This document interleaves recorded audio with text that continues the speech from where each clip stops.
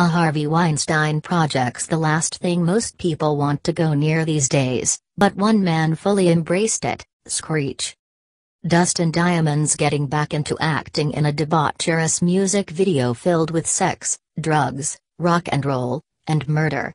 He plays Weinstein in rock band TENLo's vid for their song, Kill All the Things, and, as you'll see, it doesn't end well for him. We're told the vid was shot this summer in Milwaukee after band members Joey Zack and TENLo reached out to Dustin and he dug it. However, the Weinstein angle was edited in recently, for obvious reasons. Actress Kelly Cunningham plays the vengeful nun, and the bandmates play the bellhop and bartender.